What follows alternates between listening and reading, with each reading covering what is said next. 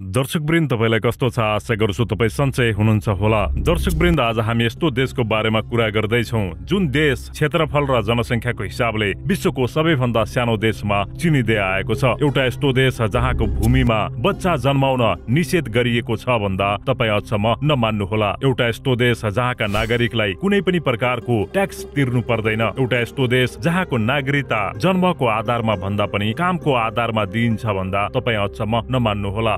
दर्शकवृन्द यो देश यति सानो छ कि सायदै हामी कसैको यति क्षेत्रफल भएको जग्गा हुन सक्छ। हो दर्शकवृन्द, आज हामी संसारकै सबैभन्दा सानो देशहरू मध्ये पहिलो स्थानमा रहेको देश भ्याटिकन सिटीको बारेमा यो देशमा रहेका सबै रोचक जानकारी तपाईमाझ प्रस्तुत गर्दैछौं। दर्शकवृन्द, तपाई हामीलाई विश्वको कुन देश, शहर र गाउँबाट हेर्दै हुनुहुन्छ कृपया कमेन्टमा लेख्नुहोला र च्यानलमा नयाँ हुनुहुन्छ भने देश विदेशका रोचक जानकारीको लागि कृपया सब्स्क्राइब गर्न नभुल्नुहोला। दर्शकवृन्द, यदि तपाईलाई कसैले विश्वमा क्षेत्रफलको हिसाबले कुन देश सानो छ भनेर प्रश्न गर्यो भने उत्तर दिनुहोस् भ्याटिकन सिटी। त्यसो त अहिलेसम्म झण्डै 177 देशहरूबाट आधिकारिक रूपमा एक राष्ट्र हो भनेर मान्यता पाएको भ्याटिकन सिटी विश्वको सबैभन्दा सानो देशमा चिनिँदै आएको छ। दर्शकवृन्द, जम्मा 0.49 वर्ग किलोमिटर क्षेत्रफलमा रहेको भ्याटिकन सिटी कुनै टापु या कुनै समुद्रसँग जोडिएको देश भने होइन। युरोप महादेशमा अवस्थित भ्याटिकन सिटी चारैतिर 3 किलोमिटरको परिधिमा इटालीबाट घेरिएको देश हो। भनौं त यो देशको सिमाना चारैतिर इटालीबाट घेरिएको छ। भ्याटिकन सिटी इटालीको राजधानी रोमको ठीक बीचमा अवस्थित छ। रोचक कुरा त के छ भने लगभग 1 घण्टामा नै पुरै देश घुम्न सकिने यो संसारको एकमात्र देश हो। दर्शकवृन्द, एक देश भित्र अर्को यति सानो देश भ्याटिकन सिटी बन्नुको पछाडि एक रोचक कहानी रहेको छ। 14औं शताब्दीमा सेन्ट पिटर बासिलिका चर्चको स्थापनादेखि यो क्षेत्र क्याथोलिक इसाई धर्मको पवित्र स्थलको रूपमा चिनिँदै आएको थियो। त्यसपछि यो क्षेत्र धेरै रोमन क्याथोलिक धर्मका पोप अर्थात् धर्म गुरुहरूको बसोबास क्षेत्र र तीर्थ स्थलको रूपमा विकसित भयो। समयसँगै सन् 1929 मा क्याथोलिक धर्म र यहाँ बस्ने धर्म गुरुको रक्षाको लागि इटालीको तत्कालीन मुसोलिनी सरकार र होलिसी भनेर चिनिने भ्याटिकन सिटीका पोप अर्थात् क्याथोलिक धर्मका अगुवा बीच भएको ल्याटरन सन्धिपछि यो देश पूर्ण अस्तित्वमा आएको थियो। भ्याटिकन सिटी मुसोलिनीले दिएको उपहार भनेर अहिले पनि इटालीका मानिसहरू भन्ने गर्छन्। हाल क्याथोलिक इसाई धर्मको अगुवाको रूपमा चिनिँदै आएका पोप फ्रान्सिस यो देशको राष्ट्र प्रमुखको रूपमा रहेका छन्। पोप धर्मगुरु मात्र नभएर यो देशको शासक पनि हुन्। पोप फ्रान्सिसद्वारा नै यो देशमा राष्ट्रपति तथा अन्य कर्मचारीको नियुक्ति साथै सबै कार्यपालिकाहरू सञ्चालन गरिँदै आइएको छ।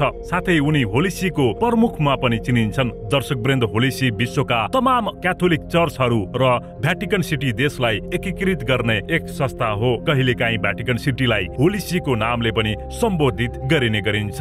दर्शकवृन्द, तपाईलाई अचम्म लाग्ला यो देशमा सन् 2024 को जनगणना अनुसार जम्मा 764 जना मानिसहरू बसोबास गर्दै आएका छन्। क्षेत्रफलको हिसाबले मात्र नभएर भ्याटिकन सिटी विश्वको सबैभन्दा कम जनसंख्या भएको देशले पनि चिनिँदै आएको छ। चाख लाग्दो कुरा के छ भने भ्याटिकन सिटीमा जनसंख्याको 95% मानिसहरू पुरुषहरू रहेका छन् भने केवल 5% मात्र महिलाहरू रहेका छन्। त्यो पनि यी महिलाहरू यहाँ काम गर्ने पुरुषहरूले बिहे गरेर ल्याएका श्रीमती हुन्। दर्शकवृन्द, तपाईलाई यो कुरा सुनेर अचम्म लाग्न सक्छ भ्याटिकन सिटीमा जन्मको आधारमा नभएर काम र धर्मको आधारमा नागरिकता दिइने गरिन्छ। हो दर्शकवृन्द, यहाँ जन्मको आधारमा नागरिकता दिने नियम छैन। त्यसो त भ्याटिकन सिटीमा बच्चा जन्माउनको लागि कुनै अस्पताल प्रसुति गृह नभएकाले इटालीको राजधानी रोमको हस्पिटल जानुपर्छ। र अर्को कुरा, यस क्षेत्र या भूमिमा बच्चा जन्माउनको लागि पनि निषेध गरिएको छ। यो क्षेत्र धार्मिक आस्थाको केन्द्र भएकाले यहाँ बच्चा जन्माउनु अपवित्र हुने यो देशको भनाइ रहेको छ। त्यसो त यहाँका प्राय पादरीहरूलाई पनि विवाह गर्न वा आमा बाबु बन्न निषेध गरिएको छ। त्यसैले पनि भ्याटिकन सिटी शून्य जन्मदर भएको विश्वको एकमात्र देश हो। अझ महत्त्वपूर्ण कुरा त के छ भने भ्याटिकन सिटीमा स्थायी नागरिक भएर बस्न कोही पनि पाउँदैन।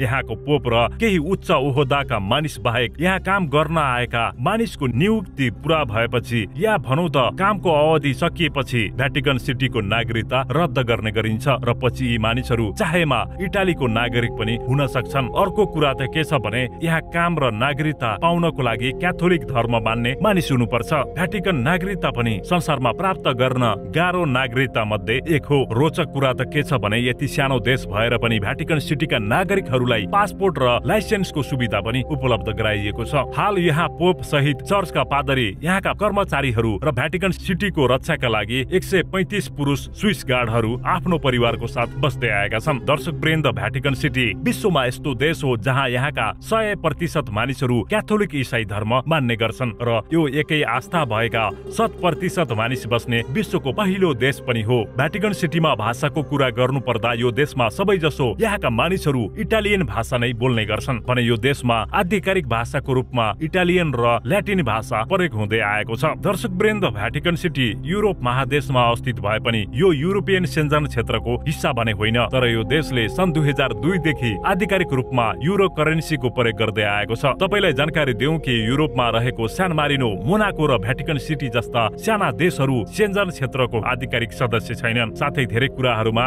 जिम्मेवारी पूरा गर्न सक्षम नभएकाले अहिलेसम्म पनि भ्याटिकन सिटीलाई संयुक्त राष्ट्र संघमा सामेल गरिएको छैन। दर्शकवृन्द, सानो क्षेत्रफलको बावजुद यो देशमा न त कृषि उत्पादन हुन्छ न त यो देशले केही औद्योगिक उत्पादन गरेर नै बेच्छ। तपाईलाई आश्चर्य लाग्ला, यो देशको अर्थतन्त्र मुख्यतया विदेशबाट क्याथोलिक ईसाई धर्म बचाउको नाममा आउने चन्दा, हुलाक टिकट र संग्रहालयहरूमा उठाइने प्रवेश शुल्कबाट हुने आम्दानीबाट टिक्दै आएको छ। साथै इटालियन राज्यबाट यो देशले निशुल्क पानी, विद्युत साथै सबैजसो सामानहरूमा कर छुटको सुविधा पनि पाएको छ। इटालियन मानिसहरूले कमाईको 8% रकम भ्याटिकन सिटीमा दान पनि गर्न सक्छन्। जम्मा 700 मानिसहरूको घर भ्याटिकन सिटीको लागि यो पर्याप्त हो। यहाँ कुनै पनि कुरामा यहाँका नागरिकसँग कर लिने गरिँदैन। लगभग सबै वस्तुहरू आयात निर्यातमा भन्सार शुल्क लाग्दैन। दर्शकवृन्द, कम जनसंख्याको बावजुद भ्याटिकन सिटी विश्वको धेरै प्रति व्यक्ति रक्सी खपत गर्ने देशमा पनि चिनिन्छ। क्यालिफोर्नियामा रहेको वाइन इन्स्टिच्युटको अनुसार यहाँका मानिसहरूले प्रत्येक वर्ष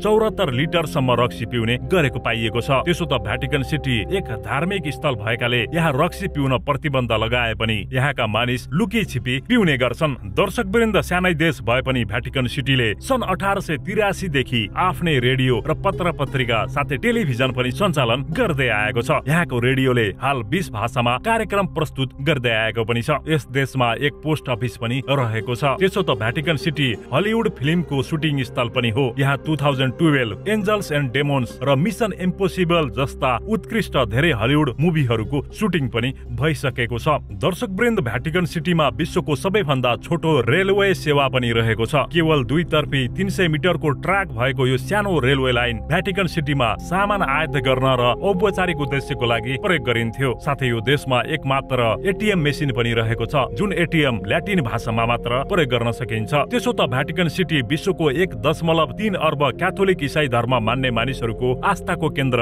पछिल्लो अवस्थामा पोपहरूको स्थायी घर हो। विश्वको सबैभन्दा ठूलो church saint Peter basilica, Vatican museum साथै सिस्टन चैपल जस्ता महत्त्वपूर्ण सांस्कृतिक र धार्मिक स्थलहरूको साथै बगैँचा पनि यहाँ देख्न सकिन्छ। अविश्वसनीय वास्तुकला, चित्रकला र भव्य महल हेर्नको लागि यो देशमा हरेक दिन लगभग 20,000 को संख्यामा पर्यटकहरू भ्रमण गर्न आउँछन्। इटालीबाट यो देशमा जानको लागि कुनै पनि पासपोर्टको आवश्यकता पर्दैन र यो देशमा निशुल्क प्रवेश गर्न सकिन्छ। तपाईलाई जानकारी दिउँ कि भ्याटिकन सिटी विश्वमा यस्तो देश हो जसको सबै भूभागलाई विश्व सम्पदा स्थलमा राखिएको छ, जसलाई सन् 1984 मा सूचीबद्ध गरिएको थियो। दर्शकवृन्द, भ्याटिकन सिटी र संग्रहालयहरूमा जाने पर्यटकहरूको लागि यहाँ लगाउने लुगाको ख्याल पनि राख्नुपर्छ। यहाँ जाँदा महिला र पुरुष दुवैले घुँडा र माथिल्लो हातहरू ढाक्नु पर्ने नियम रहेको छ। स्कर्ट लगाउने वा छोटो कपडा लगाउने जुनसुकै मानिसलाई पनि यहाँ आउन निषेध गरिएको छ। दर्शकवृन्द, 1000 भन्दा कम आधिकारिक बासिन्दाहरूको घर भ्याटिकन सिटी अझै पनि संसारको कुनै पनि देशको तुलनामा उच्च अपराध दर भएको देशमा चिनिन्छ। भ्याटिकन सिटी एक धार्मिक स्थल भएकाले यहाँ दैनिक हजारौं पर्यटकहरू आउने गर्छन् र यहाँ पकेटमारी, सासाना अपराधिक क्रियाकलाप पनि हुने गर्छ। यो देशमा जेल नहुनाले पनि यस्ता सासाना अपराध पछिल्लो अवस्थामा